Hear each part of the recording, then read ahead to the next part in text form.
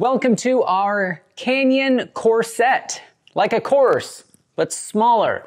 We're going to cover all the rope systems that can be used in a canyon. And this video is just a big bird's eye overview. This is not going to be your typical How Not To episode, but it is going to be very helpful if you're ever going to rappel and ever going to rappel in a canyon. If you watch these videos because you just like the Mythbuster stuff that we do, well, we've got 300 other videos for you. But this video is actually going to dive pretty deep into all these different systems. Now we're just going to cover all the different categories, and our follow-up video is actually going to be us diving deep into each one, how to do it, the variations of each one, where you use it, and why. Because Southwest Canyoners like totally get along with Pacific Northwest Canyoners because they have the same exact context, and so they should be using the same exact systems. We're in the Pacific Northwest right now. Yes. And that's your context of where you're coming from with just any of your biases in anything that you're teaching. Yeah, I have limited experience in the Southwest. I do a lot of friends that have and whatnot. But yeah, the Pacific Northwest is my home, and this is where I really love doing the canyon. But you are trying to be holistic in your thinking, covering all the different bases on why you might select certain things. Yeah, exactly. When I was learning and looking at a lot of the stuff, it was from this context, which really comes from a European background. I really wanted to know what was going on in the Southwest, what are they using, and just looking at a lot of the similarities. So a lot of what I put together here was just my own learning process. Cool. So we have 4 categories we're going to cover, but you have characteristics for each one. What are they? So as I was looking at all these systems, I realized there was a lot of debates on this one's better than this. And I really was like, well, why? And I kind of narrowed down most of the arguments were around some specific things. One of them was ease of rigging. Is it complicated to build? Is it easy to build? That seemed to be important to people.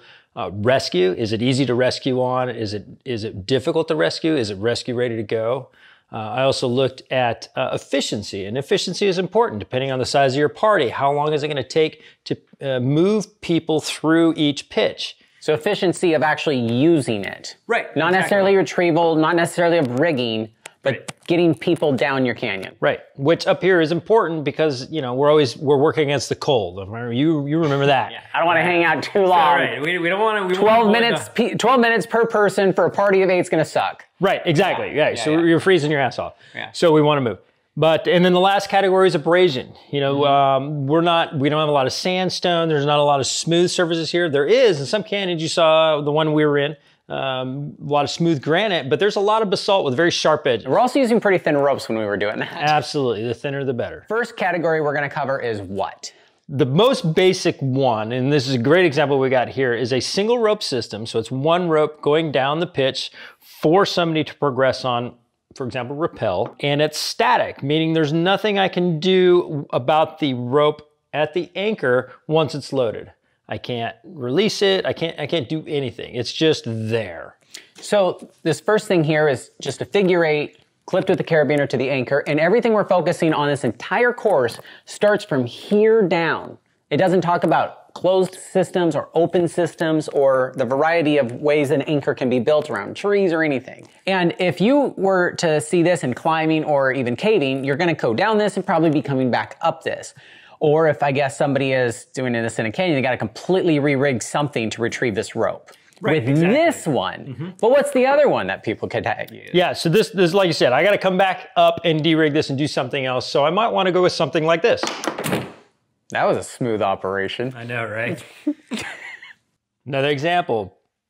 Single rope, static. Nothing I can do about this one. Let's check this one out. Well, that looks retrievable. Yeah. So this is a knot block. One of the more common systems that could be used.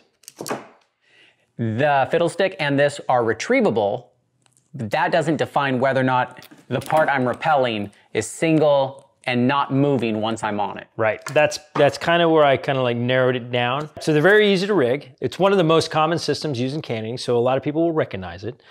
As far as rescue goes though, it's a little bit more difficult because if this is the only rope that I have and you go down and you're stuck or something happens to you, there's not a lot I can do from here unless I know some advanced skills like how to transition down the static line. So I put it kind of low on the rescue scale. And in a canyon context or scenario, I could be drowning in a river or a waterfall because I'm in it and I'm going, whoa.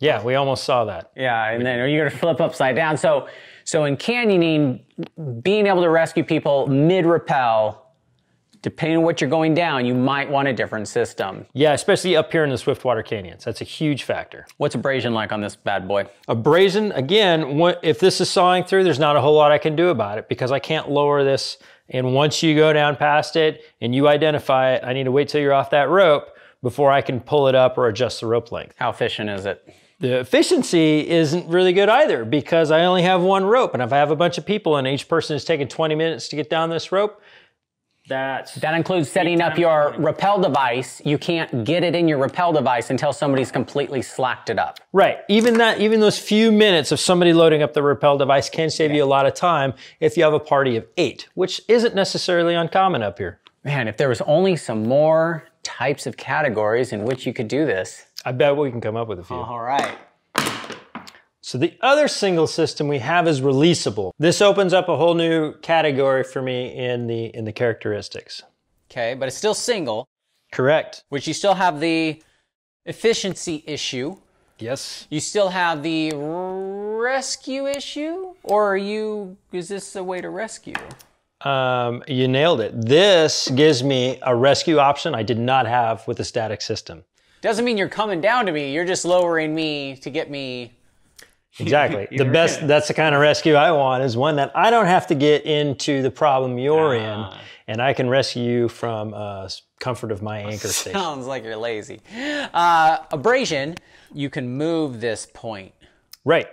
So because this is releasable, when the rope's weighted, if you run into a problem, even if that problem is abrasion spot, you can say lower the rope or give me some whistle and communicate, and I can start lowering that, moving the abrasion point down.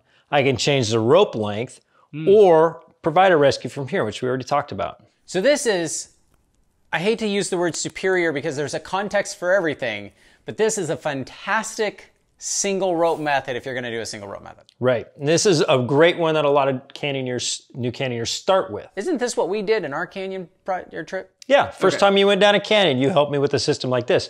That's why I give it a very high rating on the ease of rigging. This is pretty easy to rig and easy for people to learn and identify.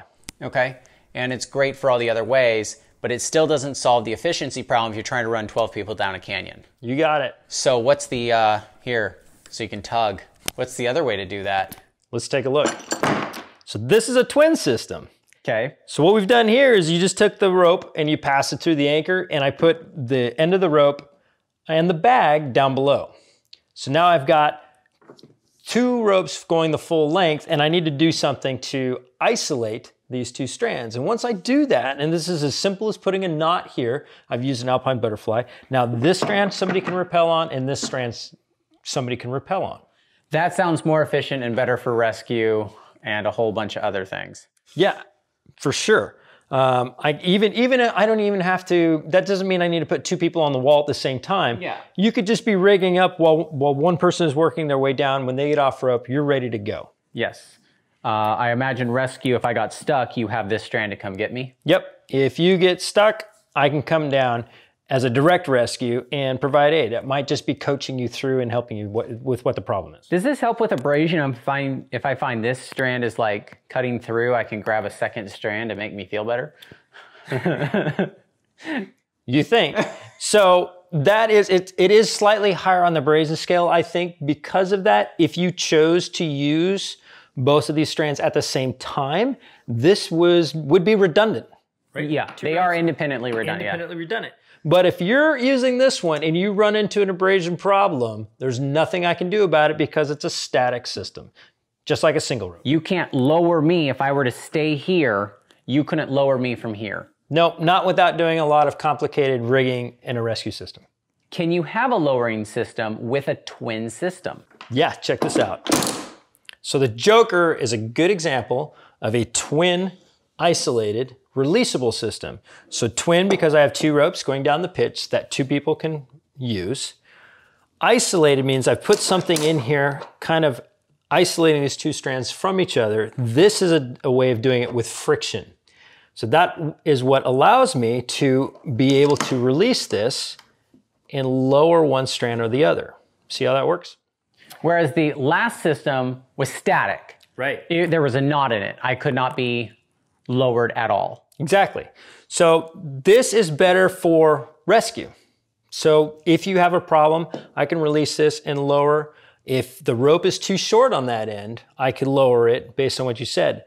What you got to be careful of though is that you're kind of on belay. You see that? So if you let go of this, even though there's a lot of friction here, I could potentially start to go and slide down. Right. It's horrible practice to let go of this. So could I rappel down this or could someone rappel down this if I'm rappelling down this? Yeah, and actually that's how it's often used. So it is efficient. It is more efficient because of that. And it's more efficient because I've got 2 modes of rescue now. I can lower you, or I can go down this strand and do a direct rescue. Okay, and it definitely looks more complicated because you got these are 2 figure 8s opposing each other. Yeah, so this is not simple. It takes a little bit more understanding of how this system works, what you gotta be careful of, and does it look like it's simple to you, Ryan? It's not simple. It definitely has better abrasion because you can move the rope where it needs to be. The rescue's better and it's more efficient to use, but you gotta know how to do it. Exactly, I think he's getting it. So now let's show you the other half of the twin system options that you can do. We have a twin system, compound, static. The best way to explain like what a compound system is just to introduce a new rope. So that's what I've done here. And you recognize this is a static system you saw earlier, and I've just attached to the anchor. This is another static system that maybe was the first one that I rigged. But they're 2 separate ropes in this case. You're saying there's more than one way to skin a cat and they should watch the whole series to fully understand? Exactly. Oh. Okay, so you have 2 very independent systems now. Mm-hmm. They're twin. What's your abrasion and rescue and all that? Well, if we think of these as just like we did a single static, it's pretty much the same. The only thing that I've changed is I have 2 ropes, so now I can move people more efficiently because I've put an extra rope in this. But your rescues could be easier because you have a rope to get down to somebody. Even though it's not releasable, right, you can get to them easier. Right, so that's just the option that it created for me. This also seems pretty easy because it's 2 simple systems. Exactly. But now you want to make a compound system releasable? Yeah, now let's do it with the same rope. So now I have a twin compound releasable system. Twin. Still with me? Twin. Twin, 2 ropes for rappelling. Compound. These are not 2 separate ropes. Check it out. Because I've got this rope bag that has 2 ends to it. Okay. That gives me access to both ends of the rope. I assume there's a way to undo the bag to get... No. That's a magic trick we're going to demonstrate later. Okay, never mind. So this is the end of this rope. Yep. Where's the end of it? Ah, this is the end of it. Yeah. Okay. That you're rappelling on. Oh, you're rappelling on this end. Yeah. Ah, this is releasable. Yes. Ah, so you have to have some slack. You have to have some rope in here to lower me if I'm on this. Yes. Okay. Do you want to go into those details? I don't think so. We do, actually. In the video we're going to make about it. For a proper rescue, you need 4 times the rope length of the pitch. We'll go into those details later. We're just Gotcha. Twin compound releasable. Twin, 2 ropes, compound, 2 ends of the ropes. They're very independent of each other at this point. And releasable means you got a Munter mule overhand thing going on. Exactly. And you have up here a figure 8 with some extra wraps. So this and this are very similarly related. This is what we call an EMO. Okay. Figure 8, mule overhand. This is where I have a Munter mule overhand. And we'll cover all how to do and when to do and why to do. So, cool. So this is our twins. Don't change that. Yeah, prematurely tugged it. So now we're going to show you the third category of canyon rope systems. Double rope. The one I'm used to as a climber. This is what I use to rappel when I'm rappelling as a climber. This is pretty much all I've ever really known. And if I have a gree-gree, I find this actually is kind of tricky because you have to lock off one and then rappel down one. That's a good example. So you would turn it into a single static system. Ah. And then I also could just put it in an ATC and rappel down because we don't often use as climbers 8s. No, but any device that you could put 2 ropes in is where you could use this system. Man, you should have grabbed the Glacier Black one. Oh. Some of us are trying to get sponsored. Yeah, so a classic Canyon 8 device I can load up just like, you know, kind of a figure 8 and rappel double strand, right? Pretty common. Most people understand this. And then when you get down, you can pull one strand and retrieve your rope. Yep. Hopefully we're still not standing here. So what are the characteristics of a double rope in your canyon context? You have, well, it looks pretty easy to rig. It's very easy to rig. It's so easy I could do it. Yes, and you did, and I had to correct you. Rescue is pretty challenging, right? Because if somebody's on it, you're not going to be able to like go down this without some voodoo magic trick. Right, you're starting to get it. So the rescue, it's like I have sent all my rope down. So unless I have another rope up here with me, I could be really screwed if you can't rescue yourself. Because it's pretty hard to get this on rappel devices if there's not slack, and it's even harder to go down rappel devices if someone's more or less fireman belaying you or pulling the tail, which is not allowing it to slide through your friction device. Right. Abrasion, can you like let one thing through and let the strands move over this one point? That is a good question. That actually puts us into a new system. All right, in the weeds. What about, what's the other category? So efficient, is it efficient? Nope, you gotta, just like a single strand, I can only send one person at a time down the pitch. So if you think about it, this is a static system. Yeah. Definition of releasable and static was, can I lower you from the anchor? Can you up here lower me while I'm on it? No. No. So it's static. Correct. That has nothing to do with the releasability of it when I'm down there. Correct. A releasable system that's double rope. That gets interesting. Is this where I tug? Wait, this looks familiar. Looks like a twin compound releasable. Okay, twin. Yep. 2 ropes are the 2 ends of this rope. Yep. And it's releasable. Yes. What makes this one different? What's it called, first of all? So remember we were talking about a doubled rope system. Yeah. So doubled rope system meant I was progressing on 2 ropes. Okay. Right? So if I'm saying that this is a doubled rope system, I'm moving on 2 ropes. I'm treating this as one big rope for a very specific reason, and that's abrasion. Okay. So it's not a twin system because I'm not going to independently do these. No. Gotcha. Right. So I'd put both strands in my rappel device. Yep. I see you're already in the ring. Yep. And is that what makes it doubled? Between that and the fact that you're using both these.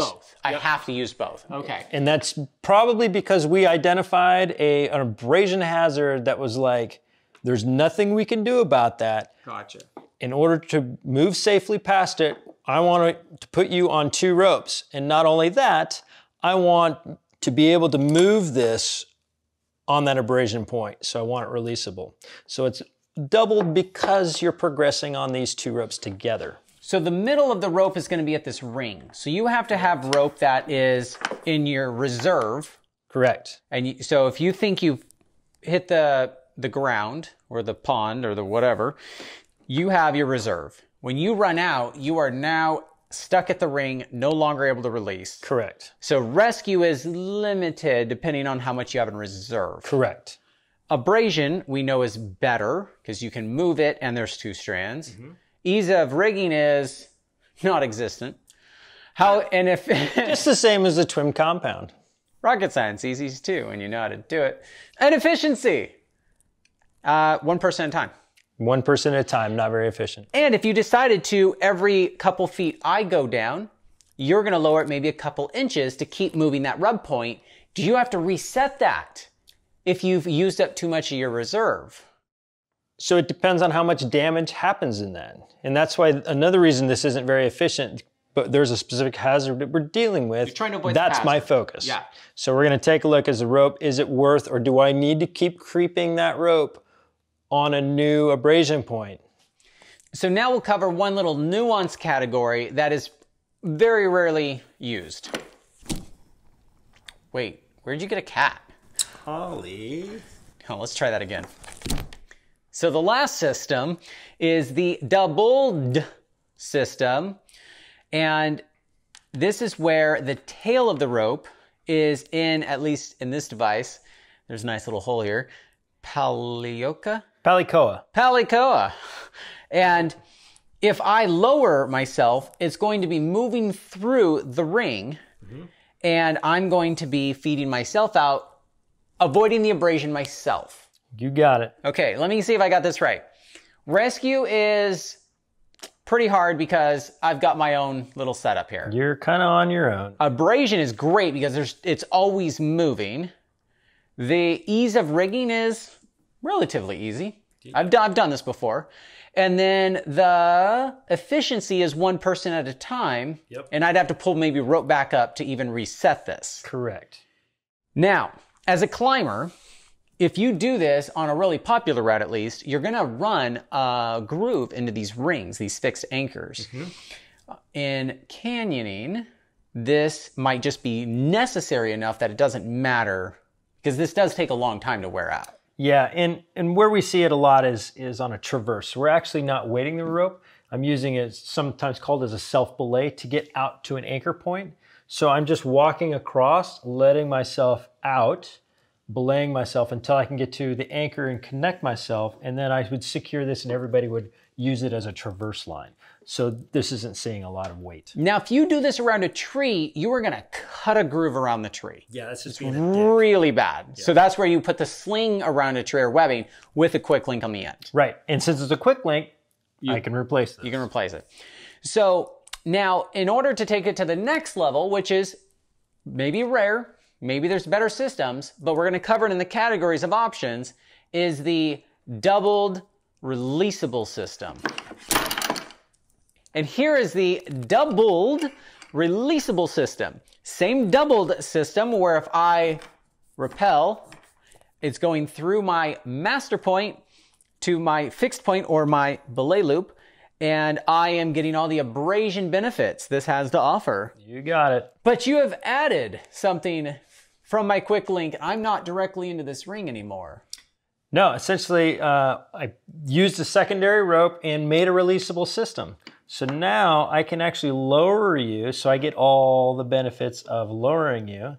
And if you notice the way this is working, I don't fully have all the abrasion protection because only one rope is moving, but it's better than nothing, but there's two ropes.